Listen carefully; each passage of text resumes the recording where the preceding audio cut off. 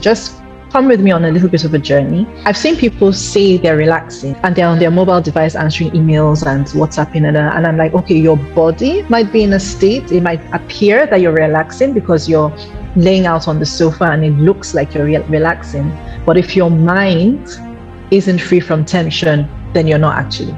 A lot of stress starts in the mind and manifests in the body. Stress in itself is not necessarily a negative. It can, drive you to take decisions quickly in certain situations. What you need to be worried about is chronic stress. A lot of people with sleeping disorders that have accepted somehow and come to believe that it is normal, whether you're a parent and the kids are just stressing you out, business owner, and you're dealing with difficult business situations, whether you're an employee and your boss is just a Nazi, learning how to relax helps you cope with difficult decision-making situations. You come back with a clearer mind and a calmer mind.